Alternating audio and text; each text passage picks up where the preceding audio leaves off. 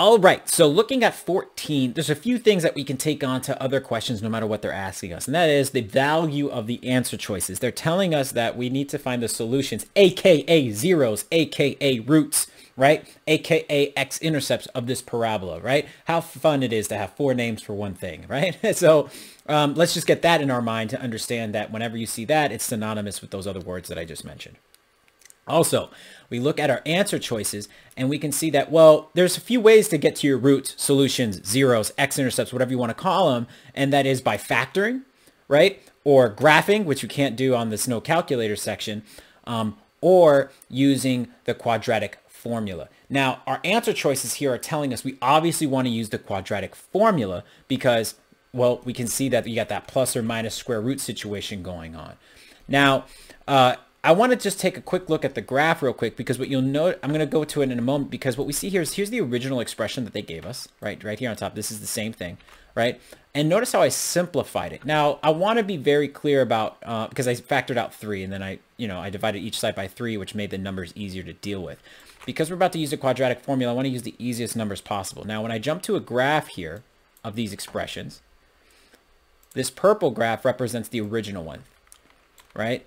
The 3x squared plus 12x plus 6. And then now I'm going to be putting in the second expression. Notice how it's a little bit different, right? In terms of how wide it is. Most importantly, the vertex is different.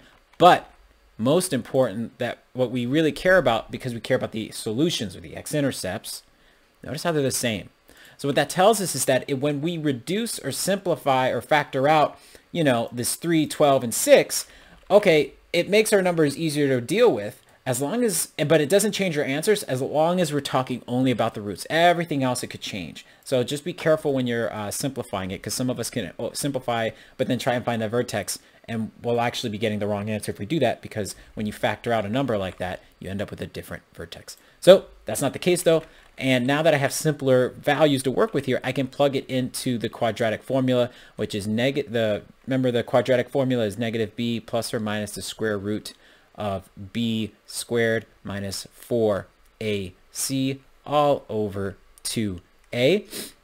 And now I can just plug these in and it's going to be a lot easier to solve for. So we have negative 4 plus or minus the square root of 4 squared. So I'll just jump ahead and just testing timing. 16, 4a, which is 1 now, and then c, which is 2 now. Let me extend that house. And then all over 2a, which is just going to be 2 because a is 1, right?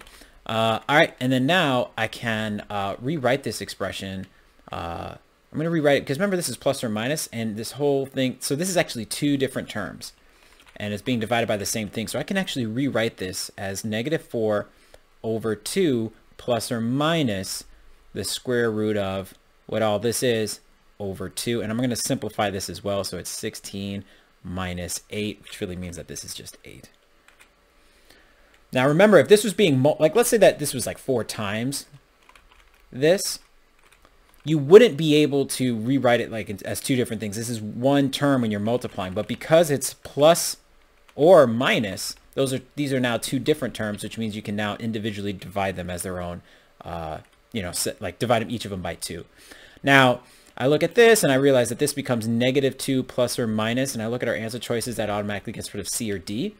And I can and this is something maybe we don't do all the time, but I can factor out this radical 8 and ask myself, what is factors of 8 where at least one of them is a clean square root? And that is 4 and 2. If I square root both of these, right, I realize that multiplying together gets me back to 8, square root of 8.